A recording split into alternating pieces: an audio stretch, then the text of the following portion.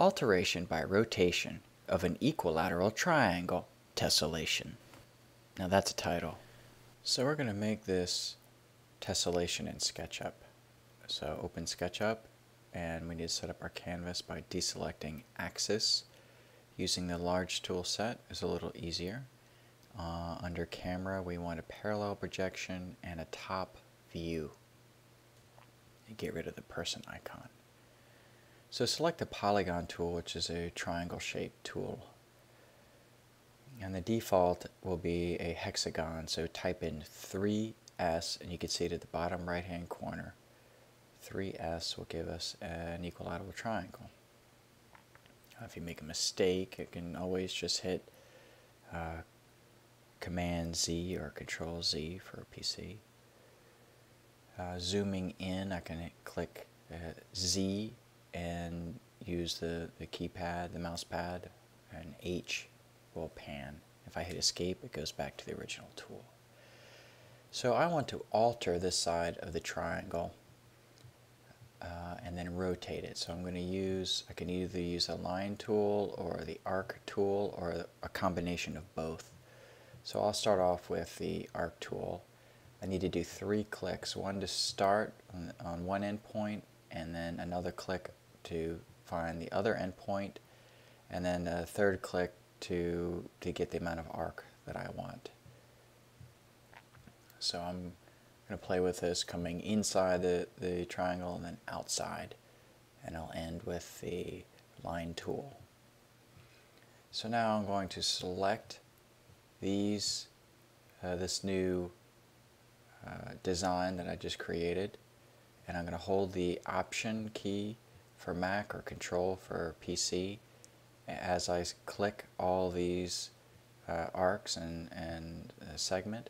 And then I'm going to use the rotation tool, hold the Option key or the Control key to toggle it. Options for Mac, controls for PC. Choose the center of rotation, one click, and then the second click an endpoint, and rotate it. And I could snap it into the other vertex, or I can type in 60 degrees. It'll pop up in the dialog box at the bottom right here.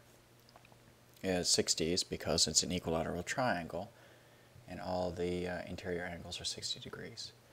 Okay, so there we go for that side. Now, I don't have to change the bottom, but if I do, and I'll make it interesting, I'm going to go from the midpoint and create a design here from the midpoint to the end point. And I can use the arc tool again, and then maybe the line tool. And the idea here is I'm going to rotate this new design from the midpoint to the end point 180 degrees, so it matches up with the right side. So I need to deselect the highlighted area I created and use the Option for Mac or Control for PC and select the new arcs and sides that lines that I've created.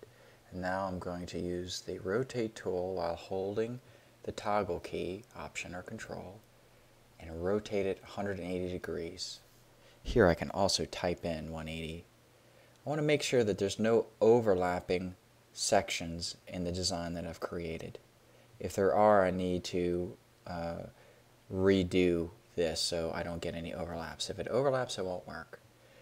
Now use the eraser tool, it's a big pink eraser, and erase the original equilateral triangle. What's likely going to happen is your shape will deselect. It will no longer be filled in. So we have to retrace part of it. So usually it doesn't matter which part. I'm just going to use the line here, and oh, there it is. Sometimes you got to do a little bit more than this. Now I'm going to design my shape. It kind of looks like a dog.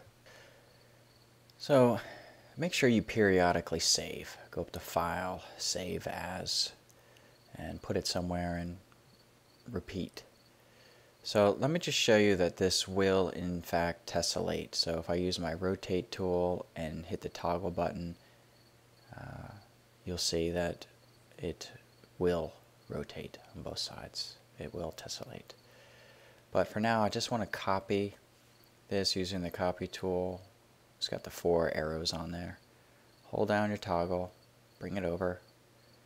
At this point, I'm going to rotate the second shape 180 degrees, and you'll see that this will fit perfectly on the bottom of the original shape. So grab it. You don't need to toggle it when you're moving it. And grab a corner that corresponds to another vertex and snap it in there. Snap.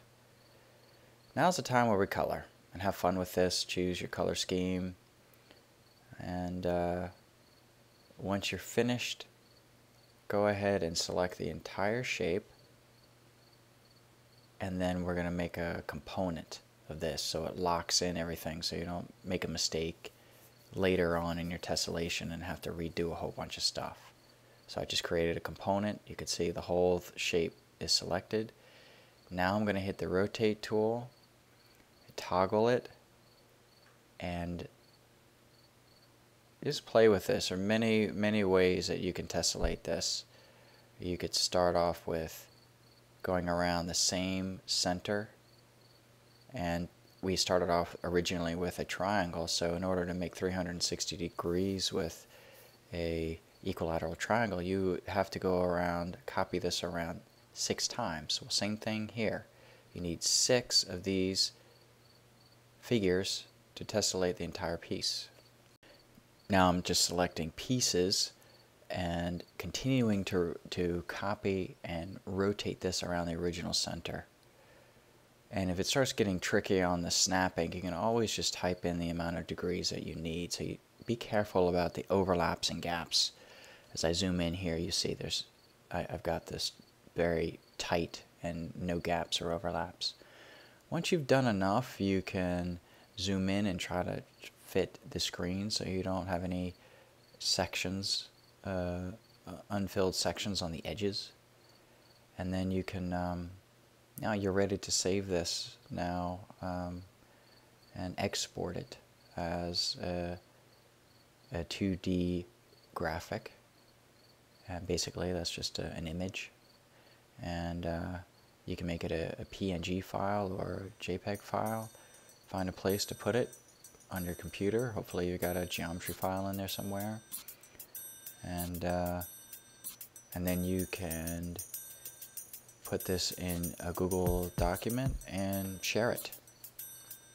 So there we go. I hope you found this video tutorial useful. See you next time.